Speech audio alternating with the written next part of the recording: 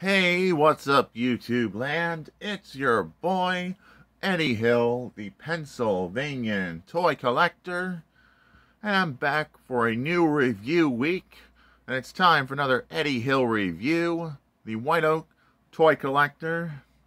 It's time for another Eddie Hill review. It's review time, people, and today we'll be reviewing Legends. Dollar General Legends Ultra Magnus, which is just a repaint of the Optimus Prime mold, which I do have. But yeah, I've wanted to do this for a long time, since I've been looking for this for a very long time. So glad I finally found my Ultra Magnus, Little Legends Optimus Prime mold Ultra Magnus, which is nice. And it rolls very good. But now we're going to get down to vehicle mode comparison. Here he is next to the Generations Ultra Magnus. And they are almost similar, but not completely. But given they're both repaints of Optimus Prime, it looks good, if I do say so myself. But now we're going to get down to transformation, which is simple but easy with these Legends Transformers. First, we're going to disconnect the arms, like so. Fold up the head. Fold down the legs. Rotate the waist to reveal the waist.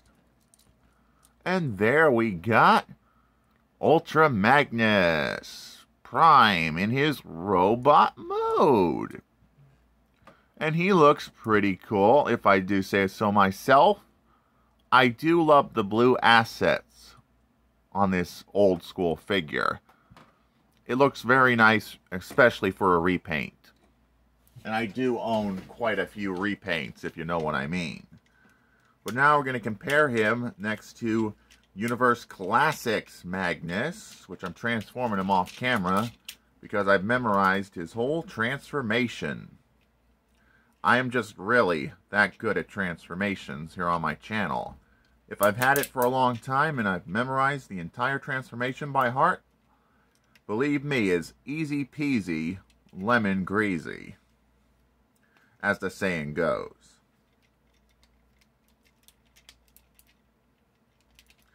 But it's a fun figure, especially for a Dollar General figure. Would I recommend this little Ultra Magnus to anyone collecting Ultra Magnuses? Yes, if you can find him for a good price, he is worth adding to your Transformers collection. Even as a repaint of Optimus Prime, if you know what I mean. And I just love some repaints from now and then.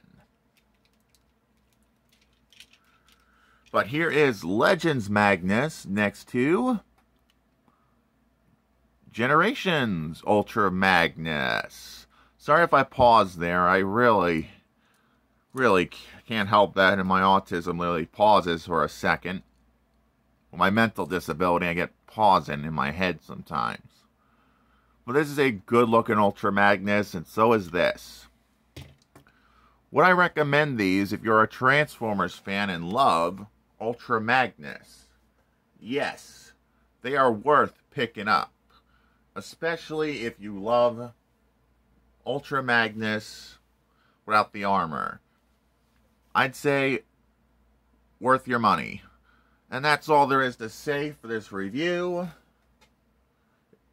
And if you like this video, make sure to like, make sure to comment, and don't forget to subscribe for more videos like this.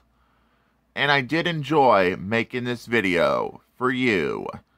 For my YouTube fans here on Eddie Hill's Reviews. That's Eddie Hill. Moving on and rock out, YouTube land.